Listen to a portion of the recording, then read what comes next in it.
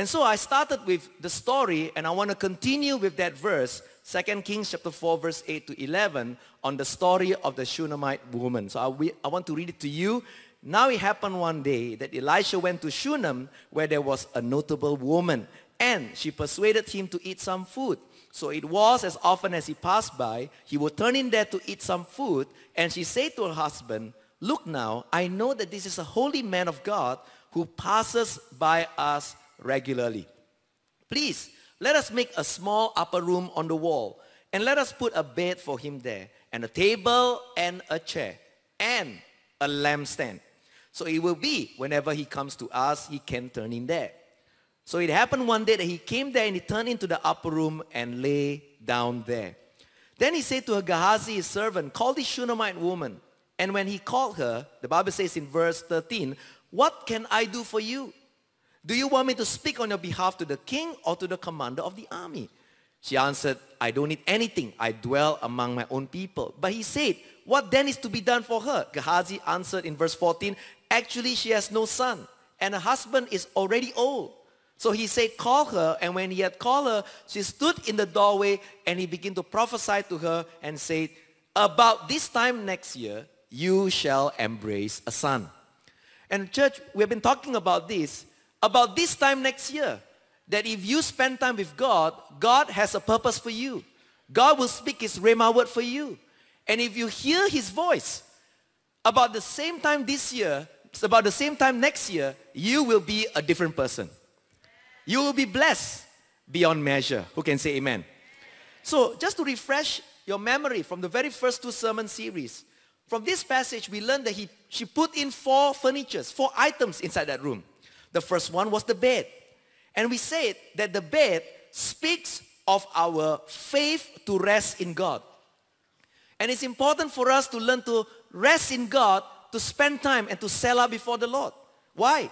Because our faith to rest in God will ensure that our faith at work works.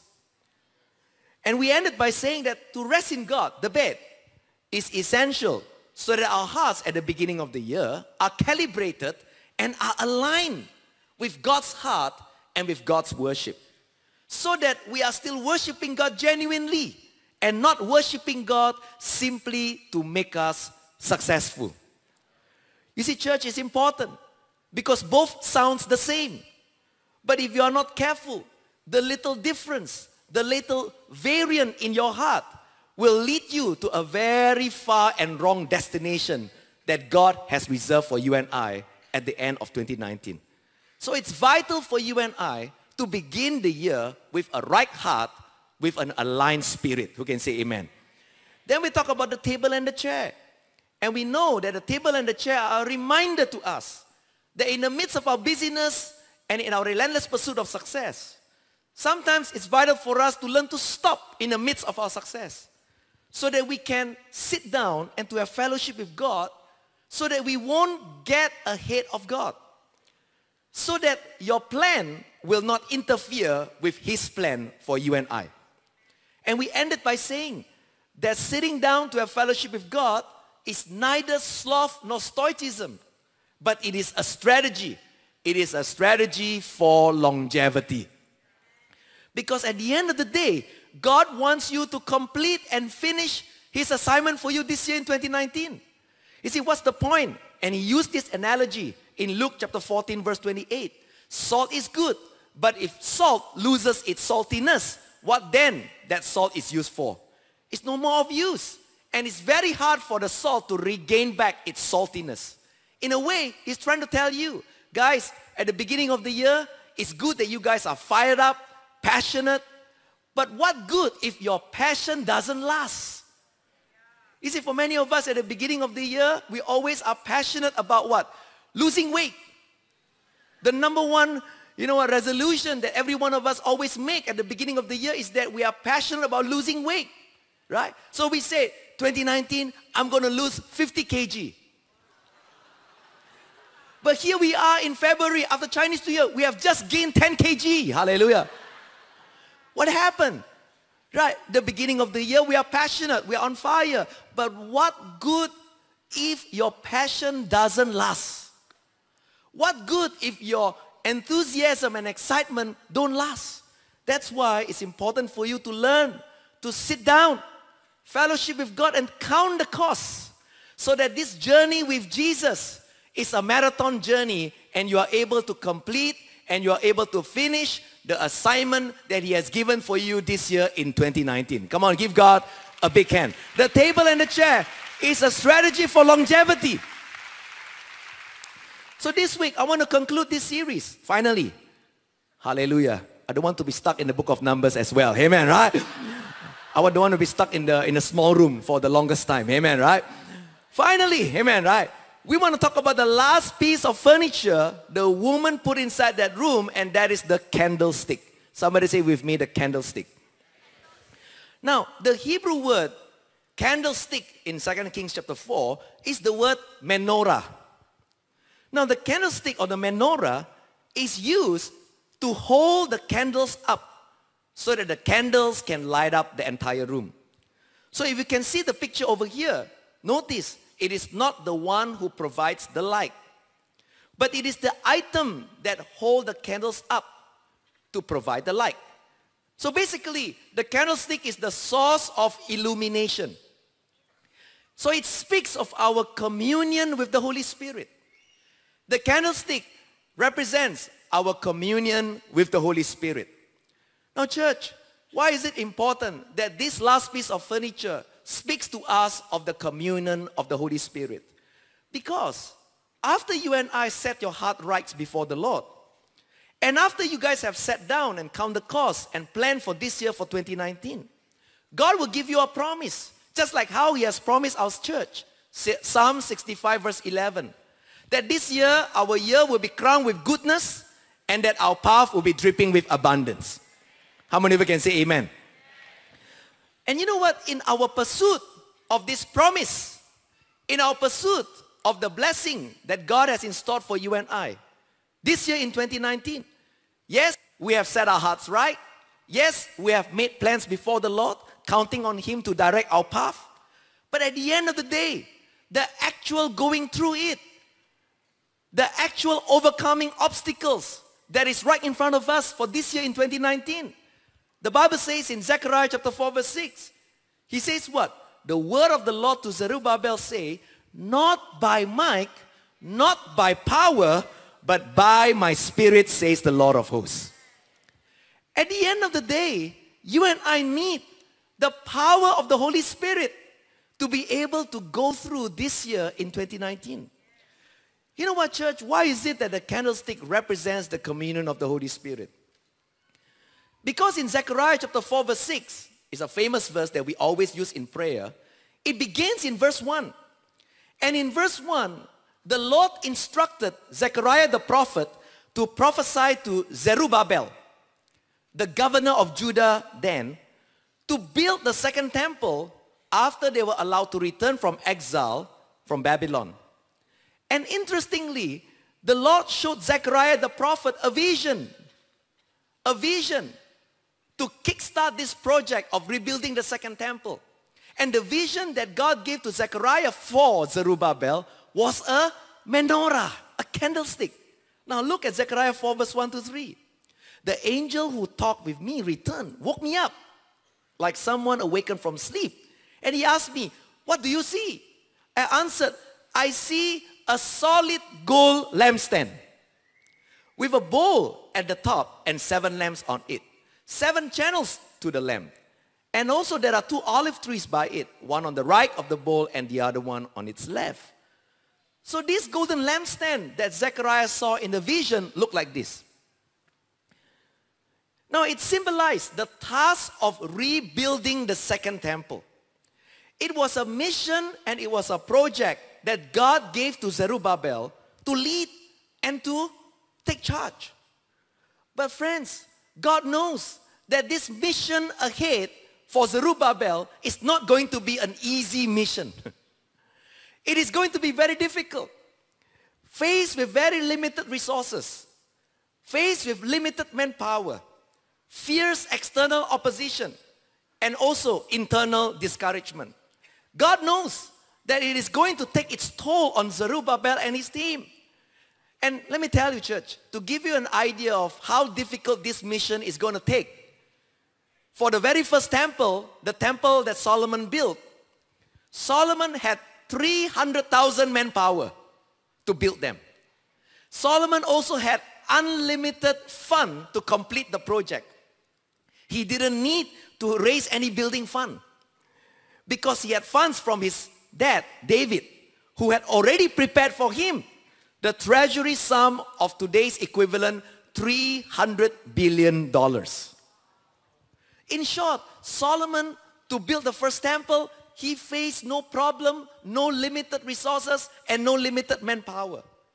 But for this second temple that God tasked Zerubbabel, do you know Zerubbabel had only 50,000 Israelites who are willing to go back with him to build the temple.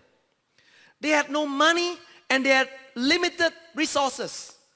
In fact, the Bible says, just to build the foundation alone, it took him 16 long years. And even at the 16th year, they met with a problem as there was a change of leadership in Babylon and the project stopped. And only during the time of King Darius, then they managed to restart the building project all over again. That's why the Lord say, it's going to be tough. It's not going to be easy. That's why he says, I'm going to prophesy to you, Zechariah 4 verse 6. It is not going to be by your might, nor by your power, but it's going to be by the power of my Spirit. Come on, give God a big hand. Hallelujah. Similarly, for us this year and for you and I this year in 2019, the promise for you is that you will be crowned with goodness and that your path will be dripping with abundance. But friends, how many of you know the promise is good, but the actualization of that promise is not so easy? You're going to face with many tasks and many problems. Now church, now today is only February. I already face a lot of problem already. Hallelujah, right? Many of us don't need to wait until December. You know, right? Some of you are already facing problems at the beginning of the year. You know what? Just last week in cell group meeting, I heard of my member just got retrenched. Some faced with financial crisis. Some faced with health crisis. You see, church, the road ahead is not going to be easy. But yet, the Bible says, even though it's not going to be easy, that's why you need to know it's not going to be by your might, nor by your power, but it's going to be by the power of the Holy Spirit. Come on, give God a big hand. Hallelujah. You see, church, only when the Holy Spirit come upon you, only when you are divinely empowered from on high, only when you are anointed by the Holy Spirit, the moment you are anointed by the Holy Spirit, verse 7 and 8, Zechariah 4 will happen to you. He says here, when Zechariah anoints Zerubbabel, and Zerubbabel will say, what are you, mighty mountain? Before Zerubbabel, you will become level ground. And then he will bring out the capstone to shouts of God bless it, God bless it. And the word of the Lord came to me. The hands of Zerubbabel have laid the foundation of this temple, and his hand will also complete it. And you will know that the Lord Almighty has sent me to you. You see, church, when the Spirit of God come upon you, when the anointing of God come upon you, every mountain will be brought into level ground. That means every obstacle cannot stop you. Every opposition you shall overcome. Every discouragement to stop you, you will prevail. Only by the power of the Holy Spirit.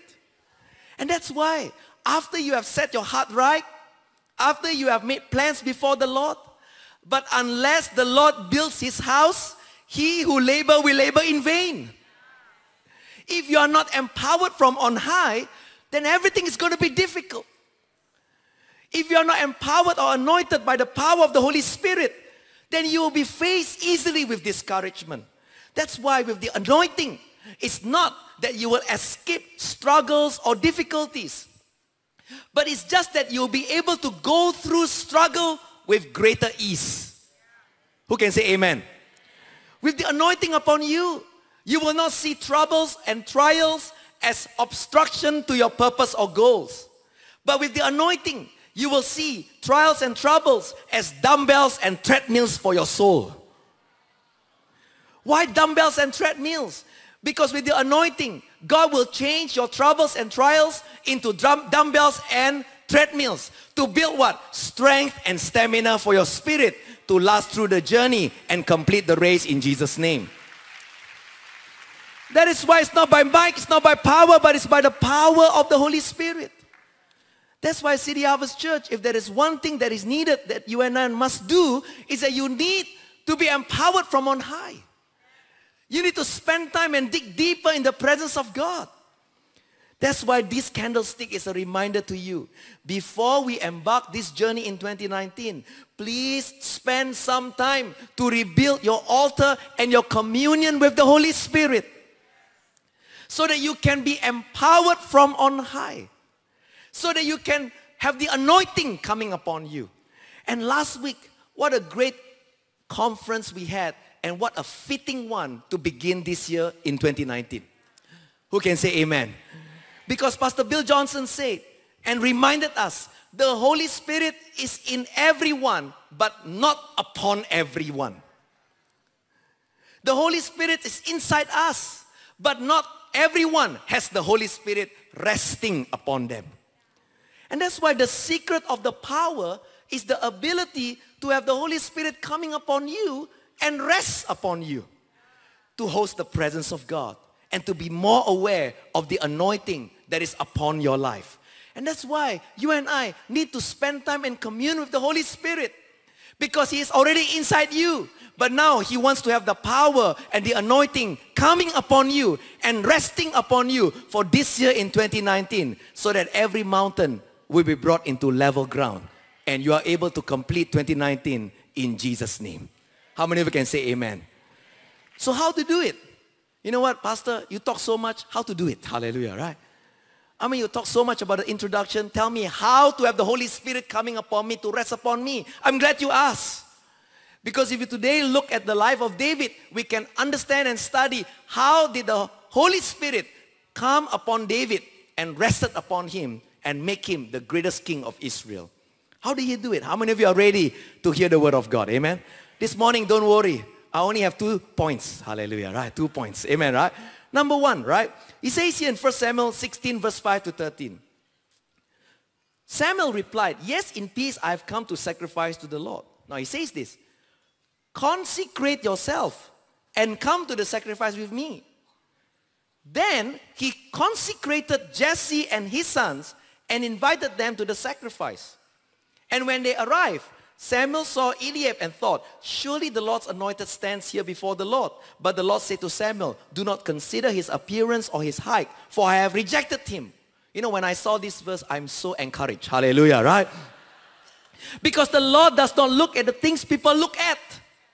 People look at the outward appearance, but the Lord looks at the heart. People judge me by my accent, but the Lord looks at my heart. Hallelujah, right? Then Jesse called Abinadab and had him pass in front of Samuel. But Samuel said, "The Lord had not chosen this one either." Jesse then had Shammah pass by. Samuel said, "Nor has the Lord chosen this one." Jesse had 7 of his sons pass before Samuel. Samuel said to him, "The Lord has not chosen these." So he asked Jesse, "Are these all the sons you have?" Jesse said, "There's still the youngest, but he is behind tending sheep." Samuel said, "Send for him, because we will not sit down until he arrives." So he sent for him and had him brought in. And he was glowing with health and had a fine appearance and handsome features. And then the Lord said, "Rise and anoint him. This is the one." So Samuel took the horn of oil and anointed David in the presence of his brothers. And from that day on, the Spirit of the Lord came powerfully upon David. The Spirit had been in David, but that day when he was anointed, the Holy Spirit came powerfully upon him and rested on him. What can we learn from here? When Samuel was tasked to anoint a king to replace Saul, you notice that it is important for him to first and foremost consecrate the candidates first. You see, church, before our year, this year, crowned with goodness and your path dripping in abundance, there must be a consecration. So point number one, before every crowning, there must be a consecrating. Before every crowning, there must be a consecrating. How to have the Holy Spirit coming upon you? Consecrate your life. Consecrate your life. Now church, the word consecration means set apart. Somebody say with me, set apart. So my question to you is this year, how are you setting apart your life to be ready for the anointing to come upon you? Now, in the case of David, unlike the rest of his brothers who were consecrated openly, David was consecrated by God very differently. Right? Why? Because when Samuel, after looking at all the 7 candidates in front of him, said, the Lord hath not chosen these. And he asked Jesse, is that all you got? Is that all the sons you got? Jesse the father said, well, I have one more. He is the youngest. Now, the Hebrew word for the word youngest implies the most insignificant, the most unimportant one in the family, doing the most unimportant work. What is that? Tending sheep behind. Now, church, if you are David, imagine if you are David, how would you feel and how David must have felt all this while living in the house of Jesse? David, all this while, felt left out, not popular, not accepted, not well-liked in school, not hype beast. Hallelujah.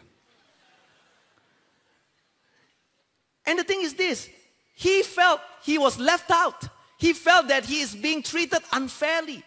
Now church, this morning, some of you need to hear this. Just because you feel left out does not mean God has forgotten all about you. Sometimes, even when you feel left out, sometimes God purposely or allow you to be hidden behind, doing the most unimportant work, feeling insignificant. To you, you feel that you are being left out. But do you know that in God's eyes, you are being consecrated for a season of crowning that is ahead of you? Come on, give God a big hand. That's why don't go around complaining when your boss gives you the most unimportant job. Because sometimes by you doing the most unimportant job, not knowing, you feel left out. But God is actually consecrating you. And that's the thing about David. David was being consecrated differently from the brothers. You see, while he feels that he's being hidden, while he feels that he's being left out, while he feels that he's being not popular, disrespected, actually God was consecrating him. God was setting him apart for such a time as this. Listen, young people, emerge. Sometimes the quietest student in your class is often mistaken as being unpopular. And you look down upon them. You make fun of them. You mock them. But not knowing, these people are could be quietly living out their purpose rather than joining aimless popularity contests in school.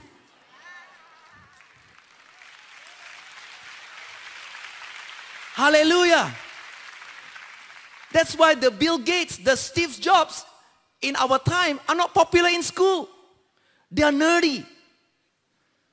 They are not popular at all. But they are living out quietly their purpose rather than aimlessly joining popularity contests in school. That's why young people don't chase after popularity. Chase after purpose. Hallelujah. Amen. And the things, sometimes when you go through seasons of your life, when you feel like missing out in life, when others seem to get ahead of you, and when others seem to be more successful than you, don't feel bad. Don't feel that you are being left out. Don't feel that God has forgotten you. Listen, church, the same with an individual, the same with the church. You know what? We may think that God has forgotten City Harvest Church. You may think that other churches right now are way ahead of us. You may think that we are missing out. No, we are not missing out. We are at the right place where God wants us to be, because He is consecrating us, preparing us for the next season of crowning all over again. Hallelujah. And that's the thing. When you go through seasons of life feeling that you are missing out, feeling that others are getting ahead of you, you must know that sometimes God allows you to go through that season because He is consecrating you. He is preparing you for your season of crowning. And David was consecrated by God in hiding, unlike the brothers consecrated in the open. And church, that's what it means. When you are being set apart, when you are being consecrated, God is doing something in your life. And the thing is this, why is it that consecration was important for David to experience? Why is it that he needs to be set apart, hidden behind, feeling a bit left out? Why is it that God allowed these things to happen in the lives of David? Because it's important.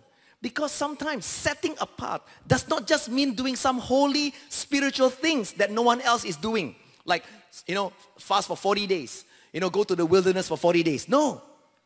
But being set apart is also like what Bill Johnson said last week. Romans 12 verse 2. Do not conform to the pattern of this world, but be transformed by the renewing of your mind. Because God wants David to have a different mindset than the people of the world. And that's why probably David was being hidden. Because God does not want David to depend more like his brothers, depending on the outward appearance, depending on their handsomeness, but that God wants David to fully depend on God and in his inner qualities. How many of you can say amen? And that's the thing, being set apart, being consecrated, when you feel left alone with God, it's not that God has forgotten about you, but sometimes God is training you, consecrating you, so that your mindset will be renewed and transformed. So that you will not be conforming to the pattern of this world. So that you will not think like how this world thinks. So that you will chase after God rather than chase after popularity contests. And when you are renewed, when your mind is renewed, when your life is transformed, the Bible says, then you will be able to test and approve what God's will is. His good, His pleasing, and His perfect will for you and I. Hallelujah. You see, that's why David was allowed to be consecrated, to be separated, to be hidden behind with God alone, so that he can make a conscious effort to stop living your life or his life going after what is popular in this world, and decide to start living your life according to the standard of God's word. How many of you can say amen to that? That's why maybe the reason that God allowed him to be hidden is so that he will not be like his brothers, conforming to this world. Church, young people, emerge. City Harvest, consecrate yourself from this world and go into hiding with God. Be willing to be set apart. Don't think like how the world thinks. Don't conform to this world's behavior. Because in today's world, it's getting harder right now to make you spiritual. It is getting harder right now for you to be set apart. It is harder for you and I right now to be able to think like how the Bible wants you to think. Especially the young people. Because of what? Because of this latest trend called FOMO. Somebody say with me, FOMO. You know what is FOMO? FOMO is the fear of missing out. In today's world, young people have this thing called syndrome, called FOMO. It is the fear of missing out. And you know what? FOMO, the fear of missing out, is a psychological term today. And it means it relates to a feeling that friends and connections are leading more interesting and rewarding life. Therefore, creating a desire inside you to stay continually connected with what others are doing online. That's why you rather, look at your Instagram every 2-3 seconds rather than stay connected to the Spirit of God during sermon. You see, that's why FOMO causes you to feel that what you're doing right now has no meaning and value, and others outside are doing more valuable things than you. And that's why you're constantly scared to miss out. That's why you're always going back to your Facebook. Oh man, did you see that? Did you see? All our friends are in National Stadium watching BTS. Look at us here. We are stuck here. And this preacher is preaching so long. And then you are always comparing yourself. Oh man, do you see this? Have you seen this? You got to do this. Come on man, you got to dress up like this guy over here. Come on man, you are no longer cool. It is the fear of missing out. And you're always wanting to stay connected online. And do you know, it's a terrible thing. Because psychologists at Nottingham Trent University recently investigated the factors driving addiction to social networking sites among people in the UK. The study investigated a range of factors relating to participants' personalities and their social media use. And writing in the International Journal of Cyber Psychology, Behavior and Social Networking, when looking at all the collective factors driving their addictive behavior, they said this: FOMO, irrational beliefs, and poor mental health explain participants' social media addiction almost entirely. And when they look at each of the factors individually, the researchers found that FOMO was the most significant contributing factor to explain the emergence of social media addiction. Today, people are addicted to social media rather than God. Even when they come to church, you know what? If they don't have the Wi-Fi, they break into cold sweat. If they cannot connect to their Instagram, they get agitated and they get angry. Do you see some young people? They get angry when they are not connected to their Instagram. I wonder why. FOMO. And today's young people, it's getting difficult for them to be addicted to God because they are always fearful of missing out what is going on outside. And church, the fear of missing out, of FOMO, leads people into conforming to this world than to conforming themselves to the Word of God. And it causes you to compromise your values at the expense of your calling and purpose. City Harvest Church, you must not have FOMO, the fear of missing out. You need to have the fear of the Lord. The fear of the Lord. Peer pressure and FOMO will cause you to sacrifice what is precious for something that is only temporary.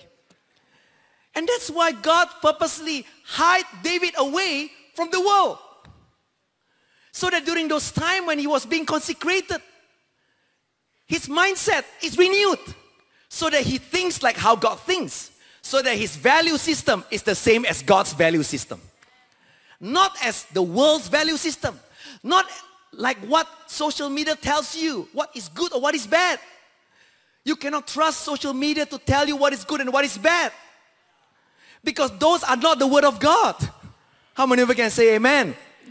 Those are not truth. Those are fabricated truth. Amen. And that's why, in short, when David was being consecrated or being hidden by God, it helps him calibrate his mind so that he is prepared to become the next king of Israel. And the thing is this, when you are consecrated, when you are able to be set apart, when you are able to be, when you have your mind renewed by God, let me tell you, consecration, being set apart by God, help you realize what is valuable and what is disposable. What is eternal in effect and what is merely temporary in nature. And young people in life, you will recognize character over talent. And in choosing your life partner, you will choose godly over handsome. How many of you can say amen? Young people emerge, you must learn from this meme from Drake. Look at this. Hallelujah.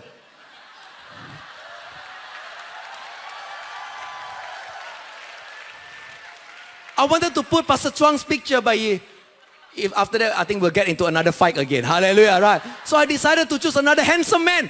Pastor Jeremy Choi here. Hallelujah, right?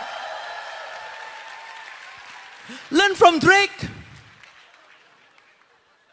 Choose godly over handsome. Choose godly over good looks. And young people, if you have FOMO, then you're always succumbing to peer pressure. You're always succumbing to the pressure of this world. And that they tell you, for you to have a good life partner, you must choose one that is good looking, like this guy over here, I don't even know who. But when another guy appears before you, they look like downstairs, the one below.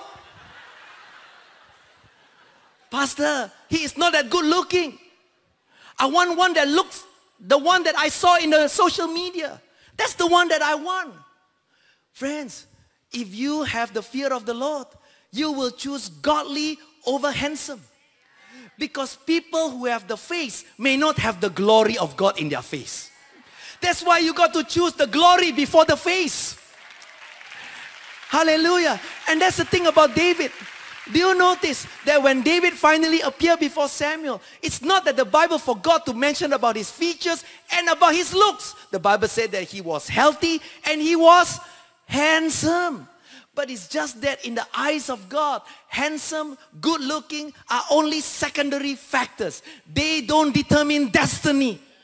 And young people, if you choose handsome over godly, handsome does not bring you to your destiny in God. Good looks don't bring you to where God wants you to be.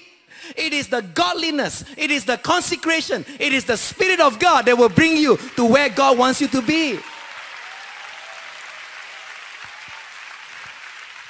But if you have fear of missing out, you'll always be comparing boyfriend or girlfriend.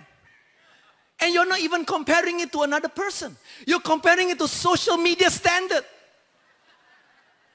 And you always compare, oh, well, look at my boyfriend look like this. Let me tell you, young people, let me tell you, girls, let me tell you, boys, no amount of girls or boys who ditch you is worth enough for you to commit suicide for them.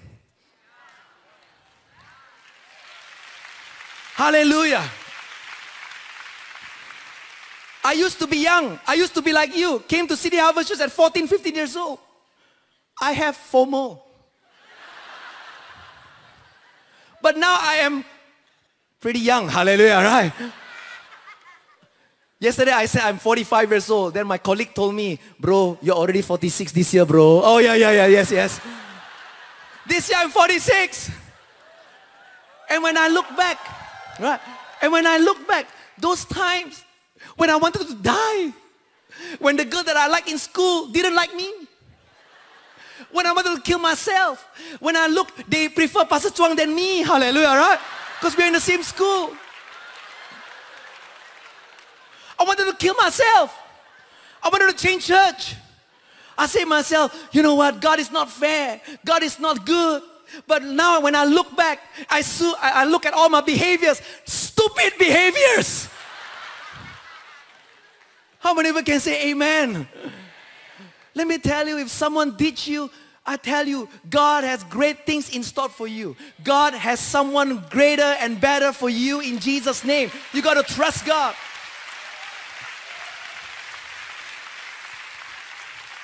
And that's the thing. When you have the fear of the Lord, when you are consecrated, your value system will be the same as God's value system. And the thing is this, when you are free, right? When you are free from the, from the desires of this world, at the end of the day, you will be able to live your life set apart and live in total freedom in God. And what do you mean by total freedom in God? Means you are free from pleasing everyone, instead to please only the one, our Abba Father, our Lord Jesus Christ. And church, when you live your life set apart, free from FOMO, it may seem that you are indeed missing out from the fun and action on what is popular outside. Yes, it may seem that you are the tutut one, amen, right? It may seem you are the nerdy one, yeah. It may seem that you are praying and you are fasting. It may seem that you are the nerdy one. It may seem that you are missing out from what is popular outside, from what is cool outside, from what your friends are doing outside. It may seem so, but friends, you must understand this. Seasons of fun may not be the most fruitful time. How many of you can say amen? People are having fun outside, but they are wasting your life away. I'd rather you stuck hidden behind by God, and yet you are building up your purpose, you are building up your destiny, and one day God will say it's right time, you'll be plucked out of obscurity, you'll be anointed, and you become the next king of Israel. Come on, give God a big hand. And you may think that you are wasting your time in God. You may think that coming to church is wasting time. And when you look every 1-2 seconds in your social media, oh man, look at this, my friend. Oh man, look at this. They are taking a picture of coffee in Wheeler's yard somewhere. Hallelujah, right?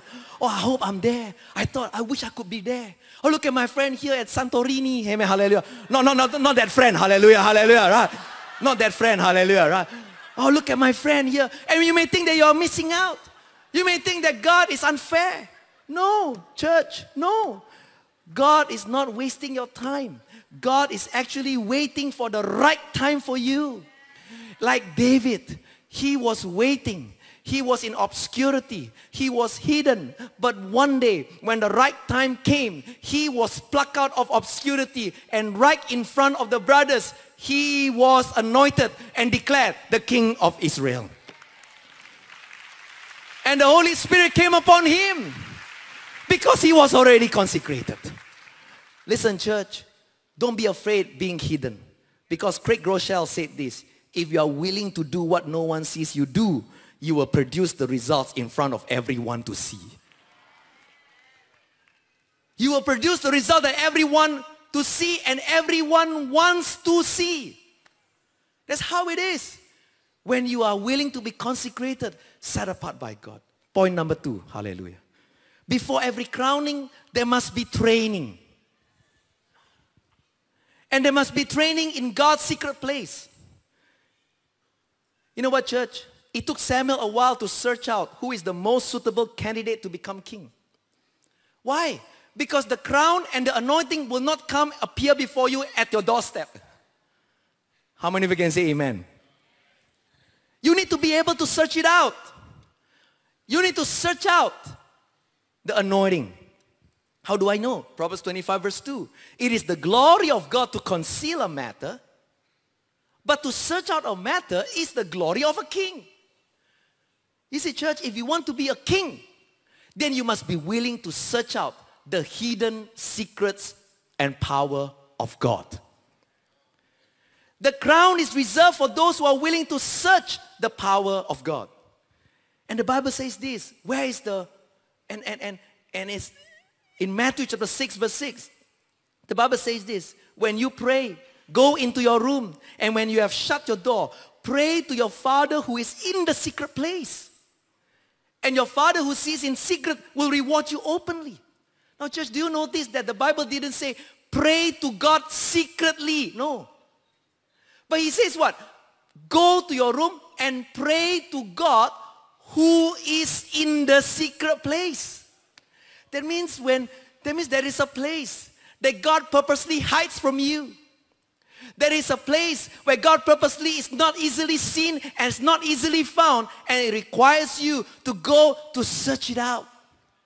It requires you to go spend time, dig deeper until you find him. Why?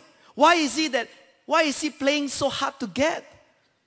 Because the Bible says in Isaiah 45 verse 3, because I want to give you the treasures of darkness, the treasures of secrets and hidden riches of secret places, that you may know that I, the Lord, who call you by name, am the God of Israel.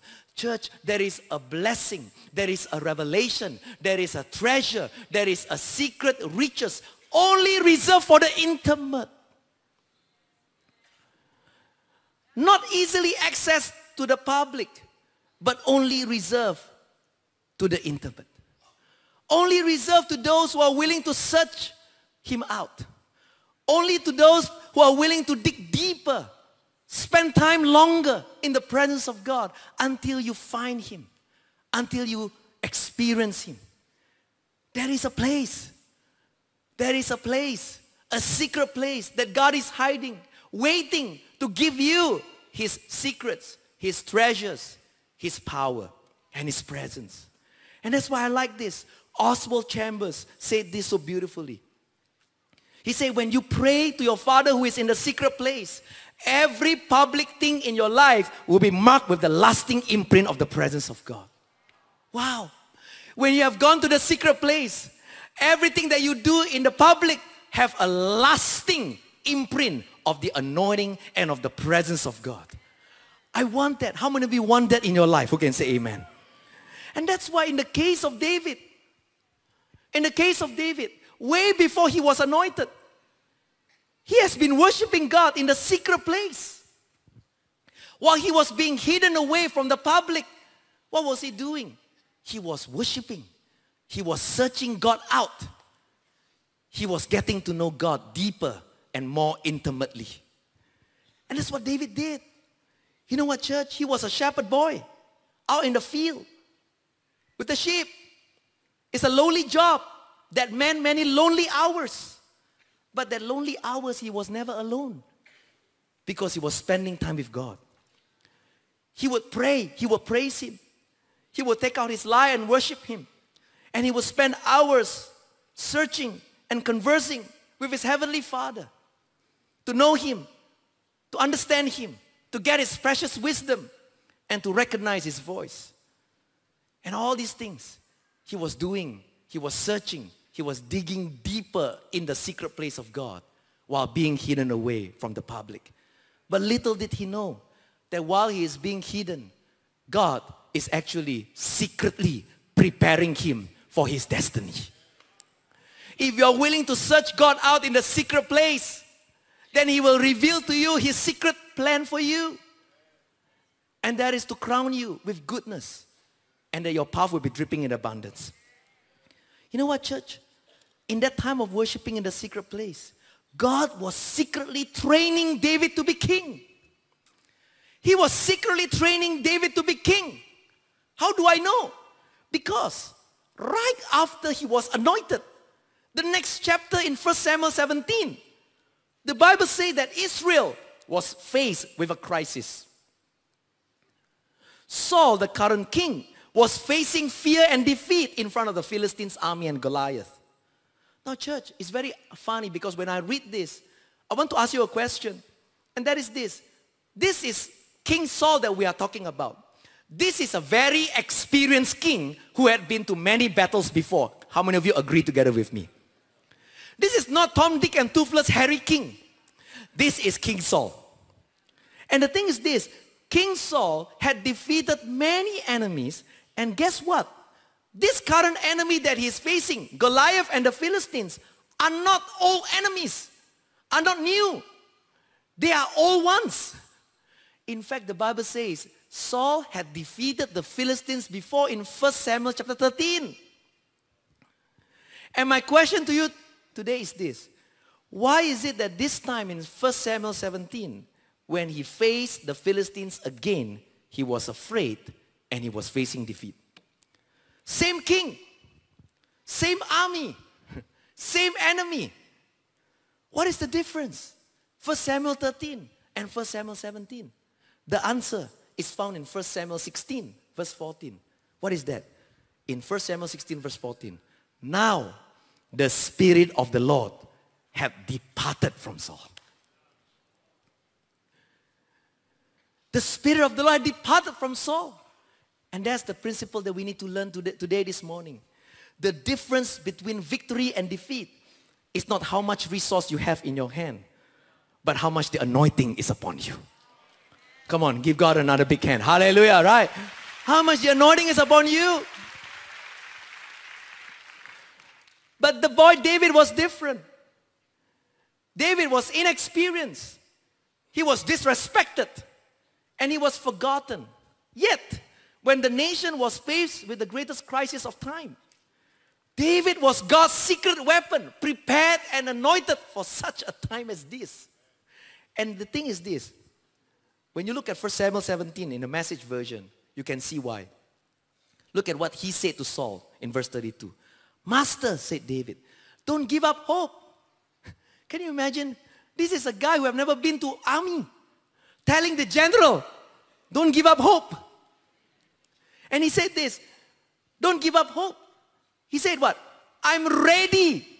I'm ready to go and fight the Philistines. Saul answered David, you can't go and fight this Philistine. You're too young, inexperienced. He has been in this fighting business since before you were born. But David said, no, I don't care how experienced he was. I am already ready. Now, my question to you is this. In what way David was ready? How was he ready? Since when David was ready? He was never listed before in the army. He was never trained for war. He has never been involved in any battle or any operation. Since when David was ready? But yet he said that he was ready. Why? Because in verse 34 he gave the answer. I was ready. I am ready. Because David said, because I have been a shepherd, tending sheep for my father. And whenever a lion or a bear came and took a lamb from the flock, I go after it. I knock it down and I rescue the lamb. And if it turns on me, I'll grab it by the throat. I'll wring its neck and I will kill it.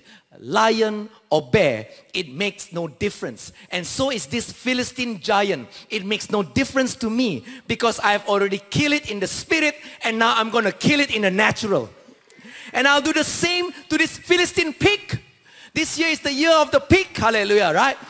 Every giant in this year will be cut down if you are anointed by the power and trained by the anointing of the Holy Spirit. Hallelujah.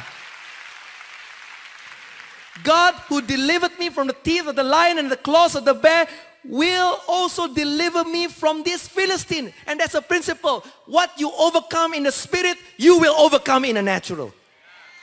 If you overcome discouragement in the spirit, you will overcome discouragement in the natural world. And that's the thing.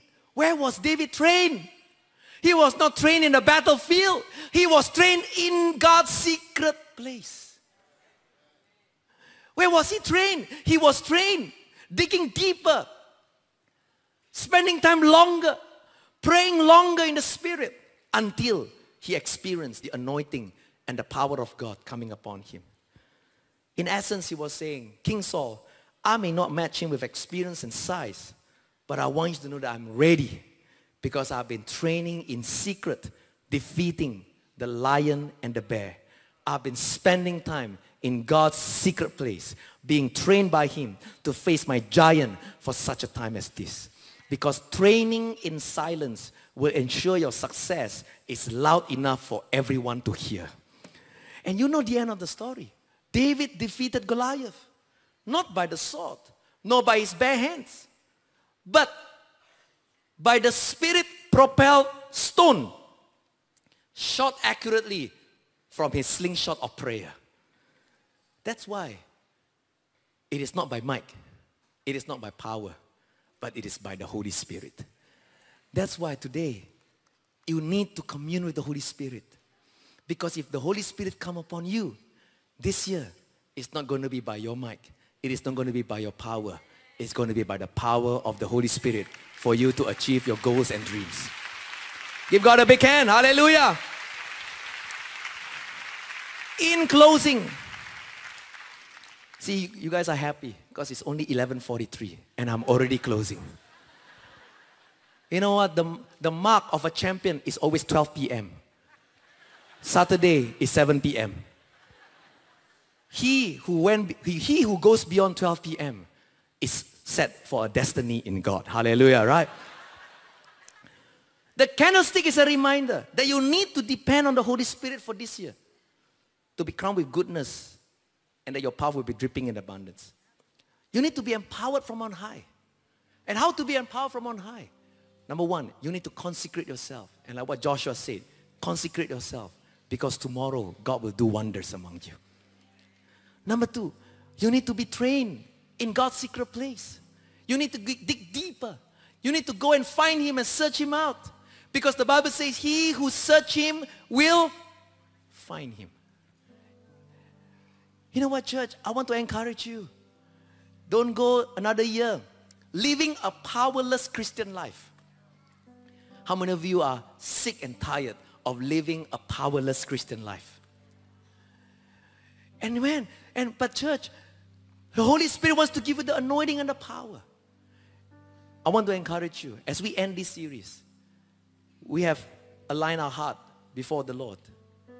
We have sat down and we have prepared ourselves for this year. But friends, there is one more ingredient that you need to have. You need to be empowered by the power of the Holy Spirit.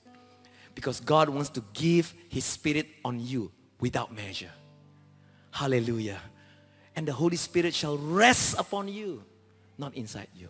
How many of you have been blessed today by the Word of God? Let's give Jesus one more big round of applause, shall we? Hallelujah. I want you to stand up on your feet.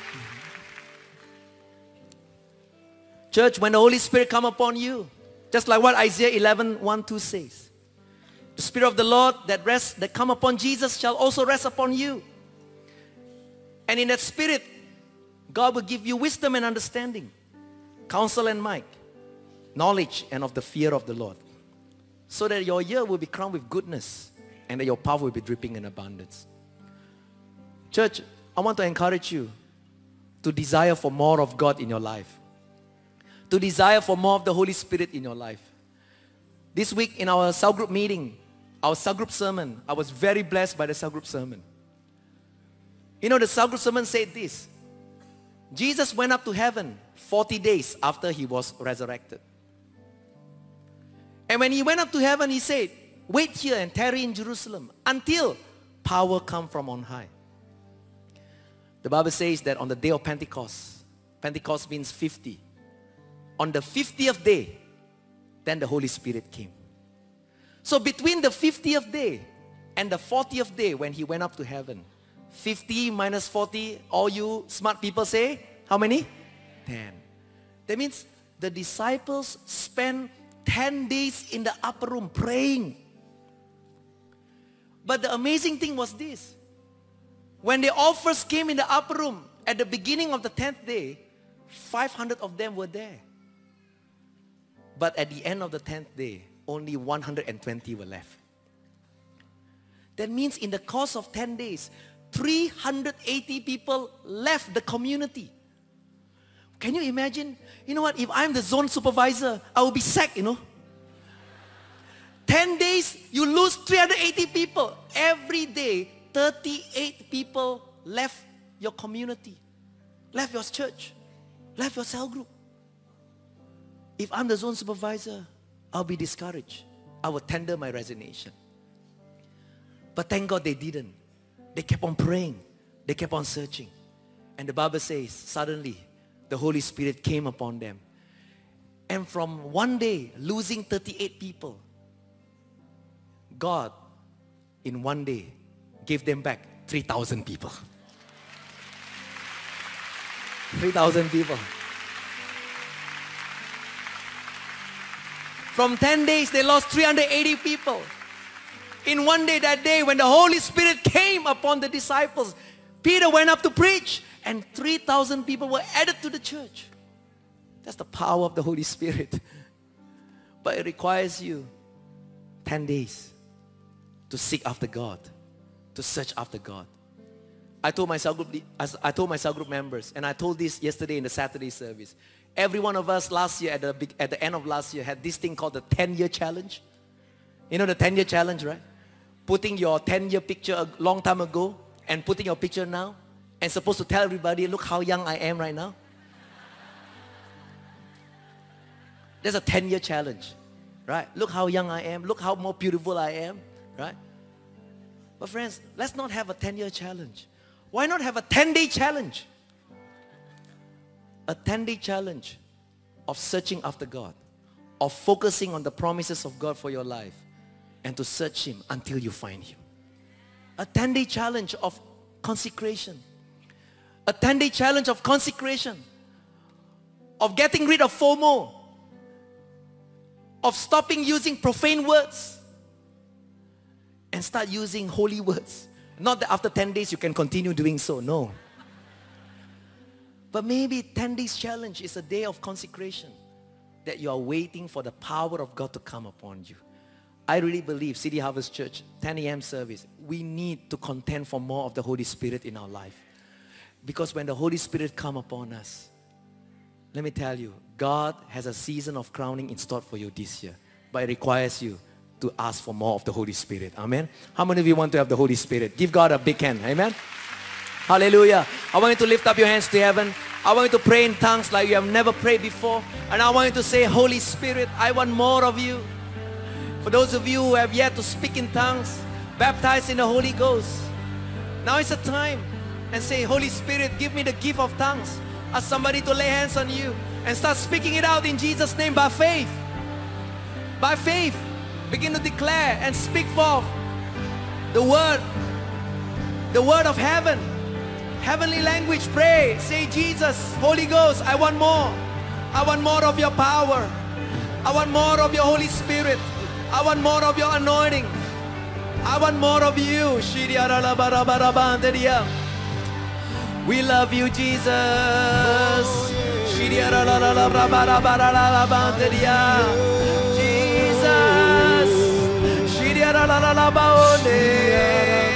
We want more of you, Holy Spirit, in my life, in my spirit.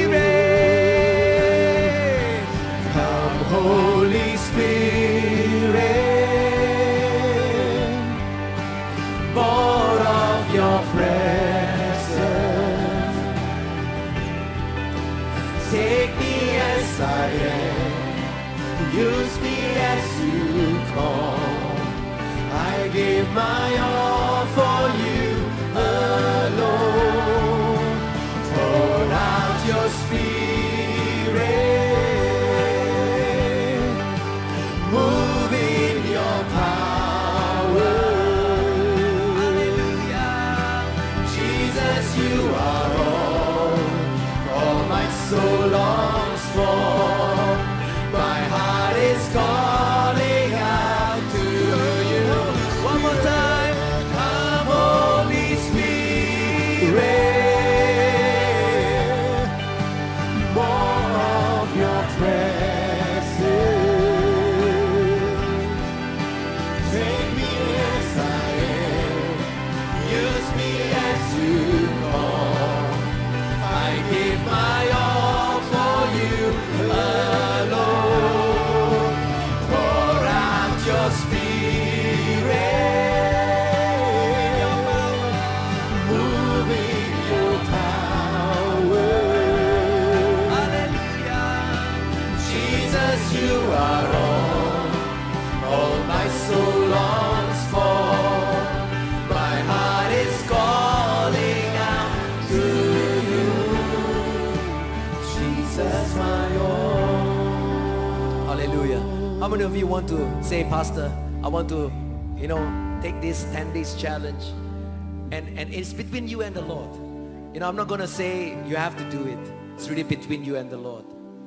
But this week, a couple of weeks back, I was very blessed because I have a member, an adult, who suddenly messaged me and said, Pastor, can I meet you for coffee? You and I know, every time when a member asks me, meet me for coffee, I shudder. Amen, right? Say, Lord, anoint me even more. Hallelujah, right? It's either you go there and you hear all the problems and all the things that this person is suffering and going through, and you feel so burdened after meeting up him, and you say, God, please help him. Or either that, they are so blessed beyond measure. You know what? All this while when I meet members, it's either these two. Either they are so terrible or they are so very blessed. And when they're so blessed, you know what? They are so happy and they thank me. They thank God. You know what, Pastor? This year, I have another house. God bless me with another 5 houses. God bless me with 2-3 cars. You know what, Pastor? God just blessed me with a 1 year bonus. And you know what? If I hear a member so suffering, I felt very bad and I felt very burdened. But if I go through and hear members so blessed, hear them, I got 1 year bonus, I often left that place discouraged. Hallelujah, amen, right? Lord, why him leh? How come not me?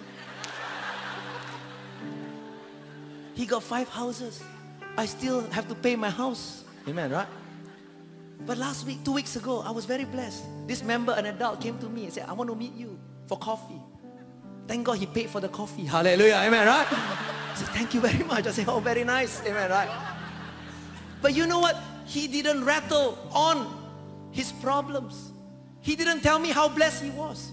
You know what he shared with me throughout the entire 1.5 hour coffee with me?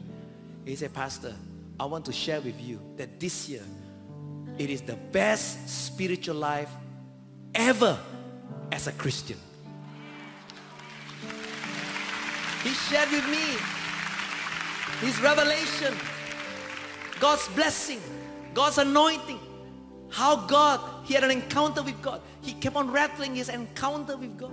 And he said, Pastor, I've been a Christian for the longest time, but this year I can say it is the most alive Christian life I've ever lived. I was so blessed. I left that meeting so blessed. Can we in City Harvest Church have this new kind of testimony? Not the testimony, I'm so bad. I almost died. Amen, right? And not to the other extreme, always, God bless me. 5 houses, 10 houses. No, can we have more testimony? Hearing you. You know what? I had an encounter with Jesus. I have a great revelation from God. I prayed for somebody and this person got healed. I pray that this person over here got blessed. Because I went visitation, I lay hands on the sick get healed. Let's brag more about Jesus rather than the blessing. That's why we want to hear more of this testimony. I hear more of God. And when this person was relating to me his story, it was not super spooky, super spiritual. Woo, you know, no. Very natural. It is the best Christian life I've ever lived for the last 20 years as a Christian. I want to hear more testimonies like that among the adults here in City Harvest, because we want more of the Holy Spirit. Amen. How many of you want to have more of Jesus in your life? Amen. I want you to lift up your hands. Say, Jesus, I want more of you. Holy Ghost, I want more of you. Hallelujah. We want to make this your prayer. We love you, God.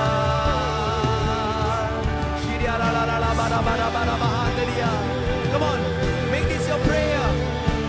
Oh, change and mold me to be more like you.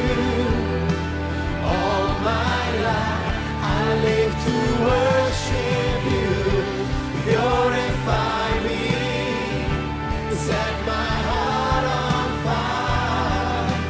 Let me come through your escort.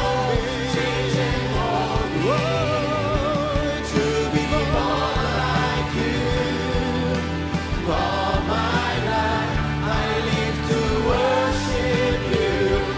Purify me, set my heart on fire.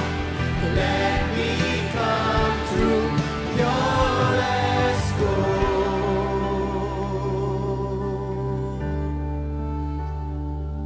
Jesus, come Holy Spirit, more of your presence. Take me as I am, use me as you call.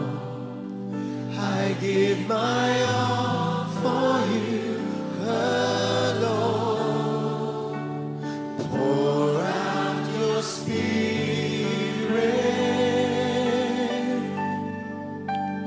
move in your power.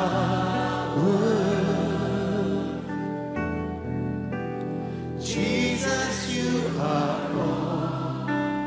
all my soul longs for. My heart is calling out to you. Jesus, my